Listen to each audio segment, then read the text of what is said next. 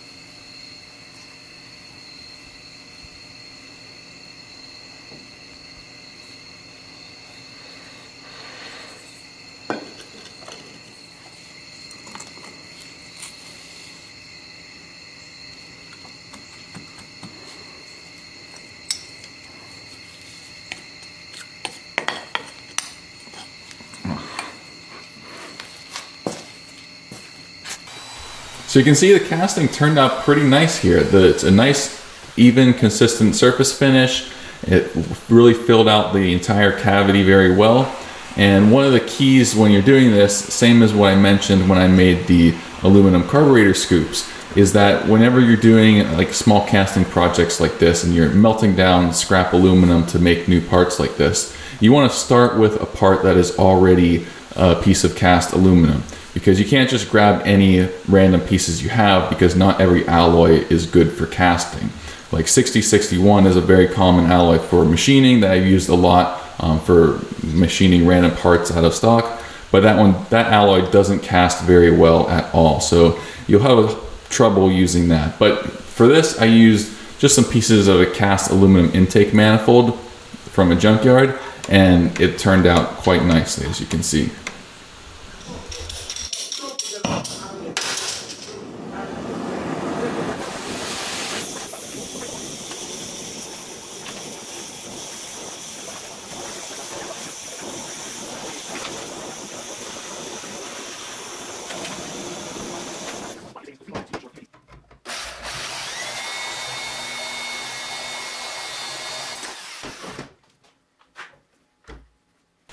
So here you can see I'm disassembling these other throttle linkage parts that I'm using to make what I need. This is the old early Ford throttle linkage piece that you can see I cut the tip off there, the tapered end with that little ball joint there. And I'm welding this to that larger piece of round stock that I have. And this is gonna form the largest piece of this linkage here that'll run across the firewall from the pedal to the side of the engine where the carburetors sit. And these 4 little aluminum blocks here are going to become the clamps essentially that hold that main throttle linkage onto the firewall. So there'll be one of these on either side of the firewall that clamp the throttle linkage onto it. One of them will use that same spring from the early Ford throttle linkage that I already had, and that will form the main section of this throttle linkage.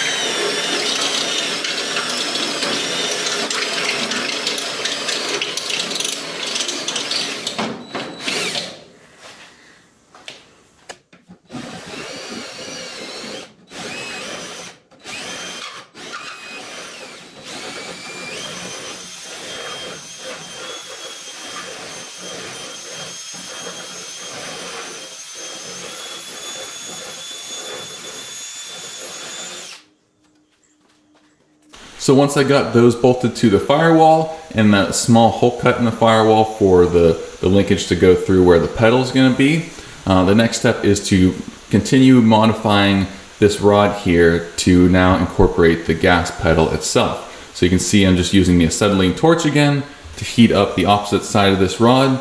And then to get the nice shape that I want, I made a cardboard template, well, cardboard piece with has a drawing on it of the shape that I want this main pedal part to be. And so you can see I'm just heating it up with the torch a little bit at a time and then checking it to the pattern that I have. And then once I get the shape that I'm happy with, I'll let it cool down and then continue finishing up the pedal itself.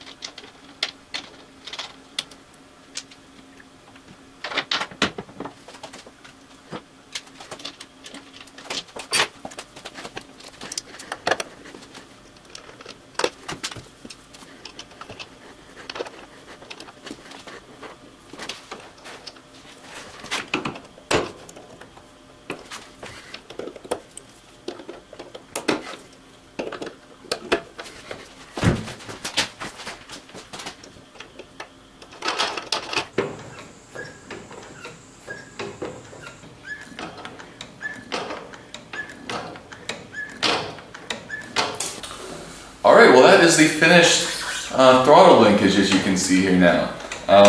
You notice that the gas pedal is much higher up than the brake and clutch pedals, which are both kind of down here. And that was really just because I don't have enough room down here in the area for my feet to have all three pedals lined up at floor level. So I added a little like raised area to the floor on the right here for the gas pedal. So you got gas there, brake here, and then clutch on the left. And it's pretty comfortable. I think that's definitely the most comfortable layout that I'm able to do for myself here. But overall, it turned out pretty nicely. You can see linkage moves nice and smoothly, get full range of travel. The only thing I kind of still have yet to do is add a throttle stop to it, like on the firewall here, for when I'm at full throttle to have a physical stop to the pedal, rather than putting all the force from my foot into the rest of the linkage when it's already at full throttle. But I can kind of get around to that whenever. But yeah, that's the throttle linkage there. I think the only thing left to do now is to take it for a quick drive. Amazing. Oh my God. All right, try it again. What a cool guy. Have you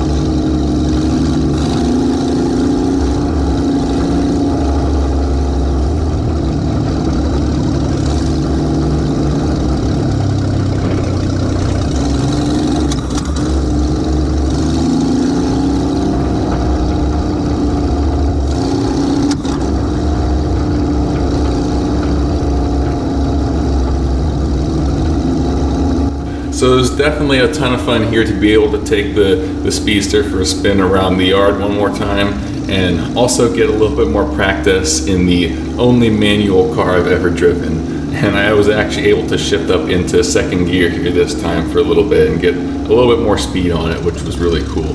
And I was also able to take my dad for a quick ride too in it before it ran the risk of overheating, which was a ton of fun as well. And I was going to include that here at the end of this video, but I think I'll save that footage and turn it into its own short video at some point in the next few weeks. So stay tuned for that, and as always, thanks for watching, and I'll see you next time.